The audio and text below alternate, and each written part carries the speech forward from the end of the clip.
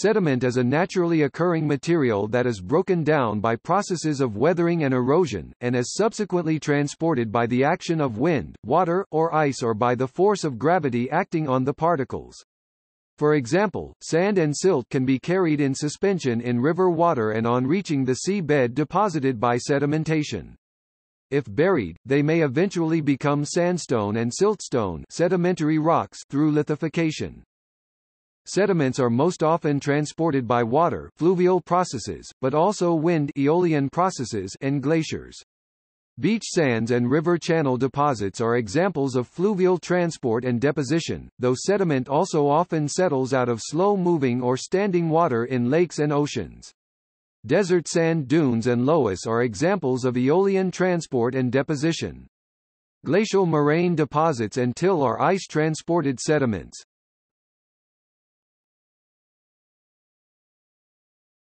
Topic: Classification. Sediment can be classified based on its grain size or composition.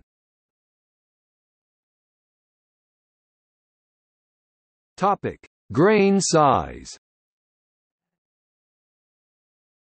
Sediment size is measured on a log base 2 scale, called the phi scale, which classifies particles by size from colloid to boulder.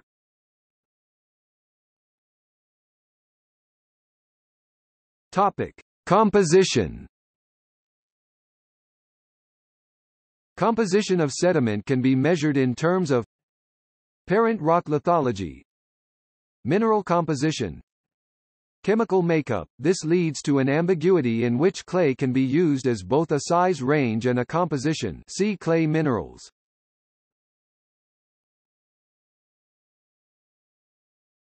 Topic: Sediment transport.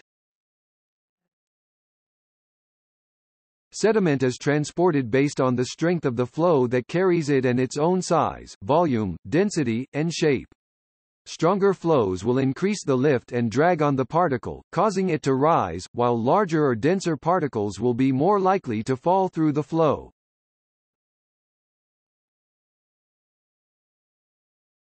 Topic: Fluvial processes, rivers, streams, and overland flow.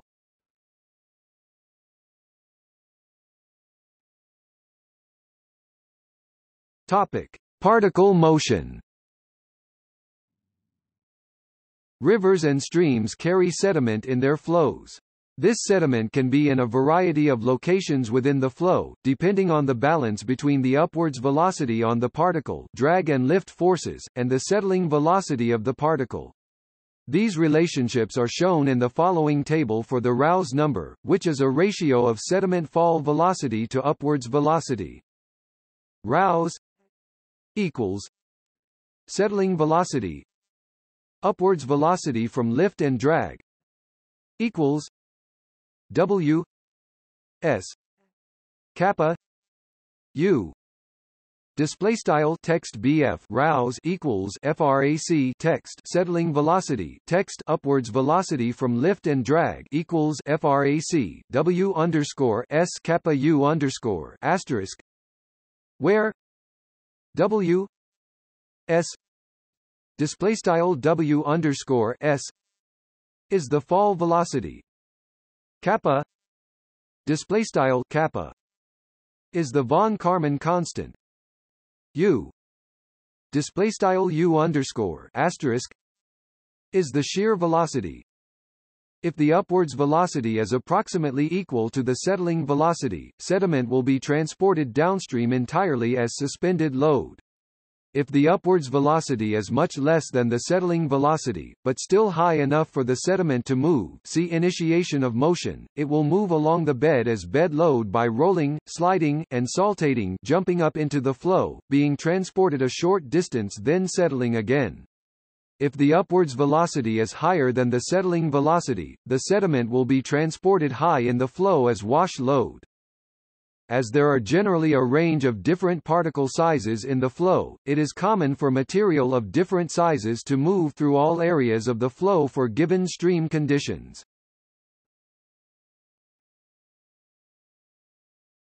Topic: Fluvial bedforms. Sediment motion can create self-organized structures such as ripples, dunes, or antidunes on the river or stream bed. These bedforms are often preserved in sedimentary rocks and can be used to estimate the direction and magnitude of the flow that deposited the sediment.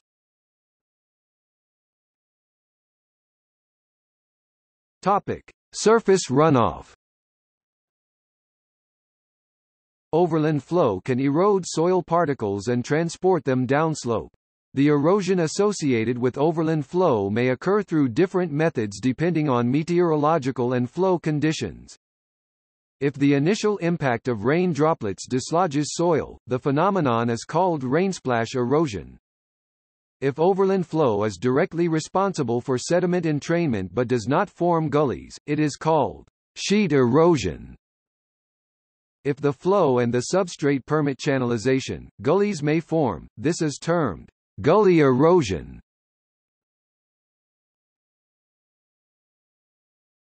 Topic: Key fluvial depositional environments. The major fluvial river and stream environments for deposition of sediments include deltas, arguably an intermediate environment between fluvial and marine, point bars, alluvial fans, braided rivers, oxbow lakes, levees, waterfalls. Topic: Aeolian processes, wind. Wind results in the transportation of fine sediment and the formation of sand dune fields and soils from airborne dust.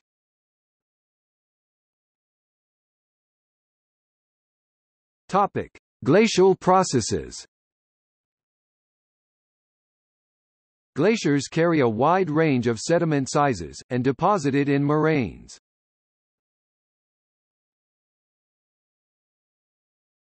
Topic: Mass balance. The overall balance between sediment in transport and sediment being deposited on the bed is given by the Exner equation. This expression states that the rate of increase in bed elevation due to deposition is proportional to the amount of sediment that falls out of the flow.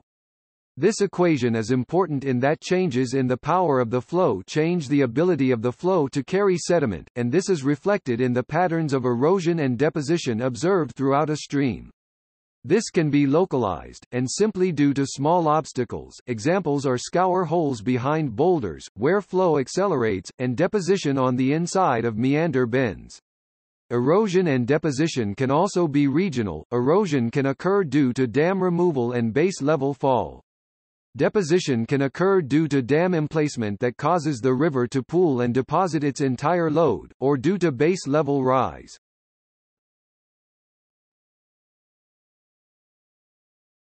Topic: Shores and shallow seas. Seas, oceans, and lakes accumulate sediment over time. The sediment can consist of terrigenous material, which originates on land, but may be deposited in either terrestrial, marine, or lacustrine lake environments, or of sediments often biological originating in the body of water. Terrigenous material is often supplied by nearby rivers and streams or reworked marine sediment, e.g. sand. In the mid-ocean, the exoskeletons of dead organisms are primarily responsible for sediment accumulation.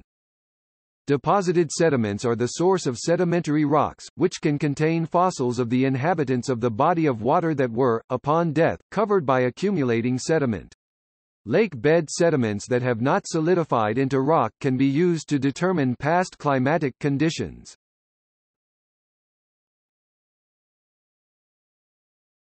Topic: Key marine depositional environments. The major areas for deposition of sediments in the marine environment include littoral sands, e.g. beach sands, runoff river sands, coastal bars and spits, largely clastic with little faunal content. The continental shelf, silty clays, increasing marine faunal content. The shelf margin, low terrigenous supply, mostly calcareous faunal skeletons. The shelf slope, much more fine-grained silts and clays. beds of estuaries with the resultant deposits called bay mud. One other depositional environment which is a mixture of fluvial and marine is the turbidite system, which is a major source of sediment to the deep sedimentary and abyssal basins as well as the deep oceanic trenches. Any depression in a marine environment where sediments accumulate over time is known as a sediment trap. The null point theory explains how sediment deposition undergoes a hydrodynamic sorting process within the marine environment leading to a seaward fining of sediment grain size.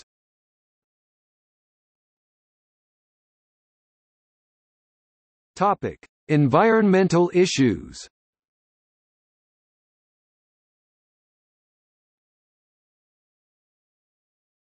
Topic: Erosion and agricultural sediment delivery to rivers. One cause of high sediment loads is slash and burn and shifting cultivation of tropical forests. When the ground surface is stripped of vegetation and then seared of all living organisms, the upper soils are vulnerable to both wind and water erosion. In a number of regions of the Earth, entire sectors of a country have become erodible. For example, on the Madagascar High Central Plateau, which constitutes approximately 10% of that country's land area, most of the land area is devegetated, and gullies have eroded into the underlying soil in furrows typically in excess of 50 meters deep and 1 kilometer wide. This siltation results in discoloration of rivers to a dark red-brown color and leads to fish kills. Erosion is also an issue in areas of modern farming, where the removal of native vegetation for the cultivation and harvesting of a single type of crop has left the soil unsupported. Many of these regions are near rivers and drainages. Loss of soil due to erosion removes useful farmland, adds to sediment loads, and can help transport anthropogenic fertilizers into the river system, which leads to eutrophication. The sediment delivery ratio (SDR) is fraction of gross erosion (interral, rill, gully and stream erosion) that is expected to be delivered to the outlet of the river. The sediment transfer and deposition can be modeled with sediment distribution models such as WATM, SEDEM. In Europe, according to WATM, SEDEM model estimates the sediment delivery ratio as about 15%.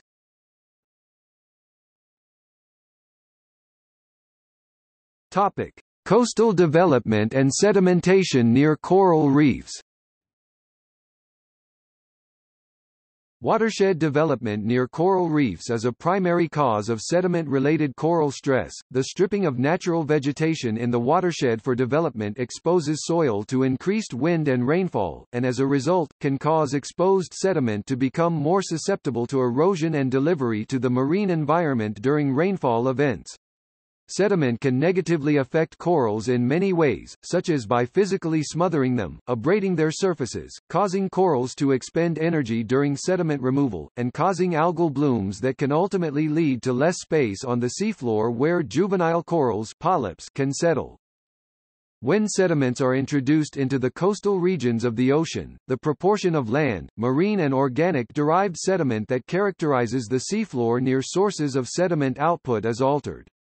In addition, because the source of sediment, i.e. land, ocean, or organically, is often correlated with how coarse or fine sediment grain sizes that characterize an area are on average, grain size distribution of sediment will shift according to relative input of land, typically fine, marine, typically coarse, and organically derived, variable with age, sediment.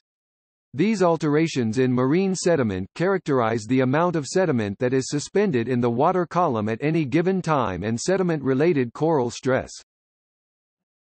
See also